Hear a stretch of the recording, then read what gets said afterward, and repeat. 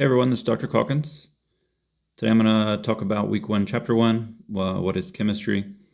This is our first chapter of the first test. It's the first chapter of 16 total chapters that we cover in Intro Chem.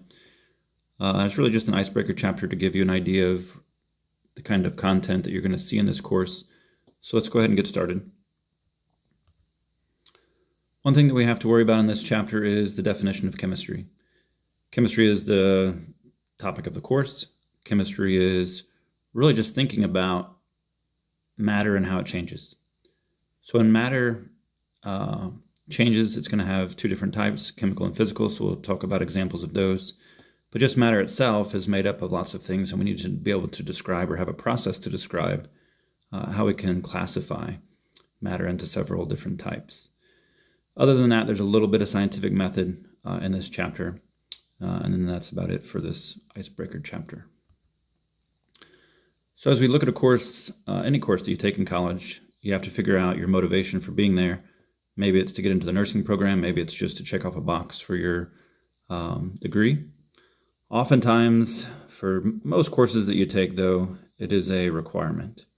So anytime it's a requirement, it's going to be something that requires us to kind of tune out. Because you're being forced to take this class, it's like being forced to clean your room. You don't want to do it. And because you don't want to do it, you want to cut corners, whether it's paying off your brother or sister to clean it for you, or in our case for chemistry class, whether it's Googling all the answers or checking Chegg, weekly for the answers, or borrowing some old homeworks from a previous student. Those are the kinds of things we want to avoid, so that a course like this doesn't have to be as difficult as you might think. So hopefully we can give you better reasons for being here than you have to. Maybe it's understanding things around you. Turns out to be pretty fun in many cases. So chemistry is a part of science. Science is a pretty broad spectrum. One thing about science is it's changing. Whether we like it or not, science is changing. We got better cell phones, better internet, better spaceships, better cars, electric cars, those kinds of things. And it's all because of science that this is changing. So one of the things that causes change is the want for new things. You want something to be better, to be faster, to make your life a little bit easier. And those are the kinds of things that science has done for us.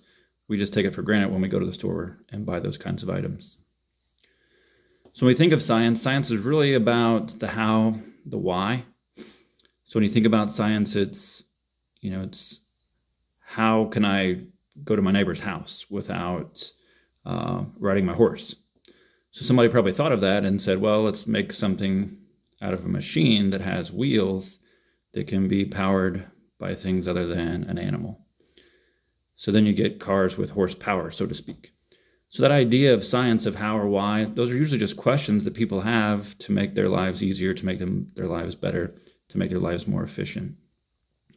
So the major difference between science and technology then is technology uses those outcomes and applies it to some kind of application. So the idea that you can put a fossil fuel inside of an engine and blow it up and turn pistons that turn a crankshaft, that turn an axle, that turn a tire, those are all ideas that came from science and engineering and so forth. So technology is really just giving it scientific idea or concept, an application, so that you can purchase it and use it. When we think about science, we have to wonder, is it always right? Well, the problem with science is it's only as good as the scientists. And scientists are human and they make mistakes. Sometimes they don't have the right kinds of ethics. Sometimes they just read a number wrong. But in any case, it's really a matter of, if science is always right, that means that no mistakes could ever happen, and that's never really going to happen ever. So you can imagine that if you have a cure for, say, cancer, great, but it may not cure everybody with cancer. It may help cure a few. So a lot of times with pharmaceuticals, what you have is this idea that, is it better to cure millions of people at the expense of killing, dozens, hundreds, thousands of people? That's a tough call. But definitely saving lives is a good thing. If it's the expense of losing lives, that's the trade-off. That's the where science could still get better. Maybe we can have less a percentage of death out of some certain drugs or side effects from them. When you think about technology being good, really that depends on the person. Because if you're, a social media lover, then maybe seeing grandma on Facebook is better than seeing her in real life. Who knows?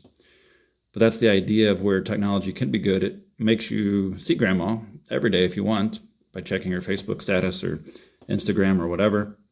Maybe sending her a snap, who knows?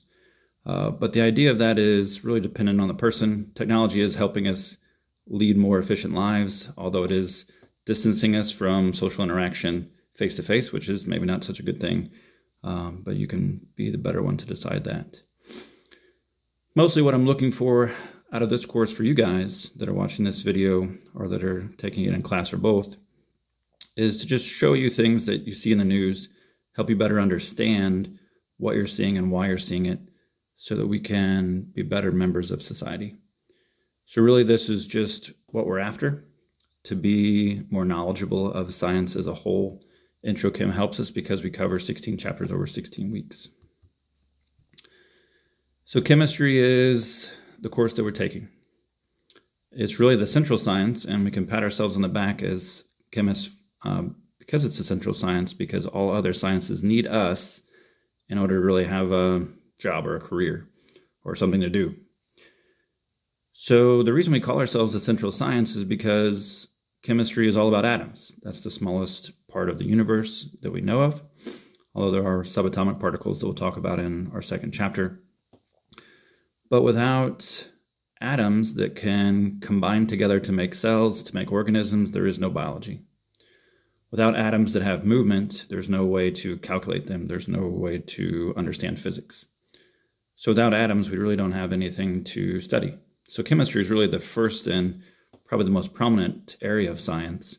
The other ones are just there to branch out from chemistry and to better understand atoms and how they move and how they wiggle, as is the case with biology.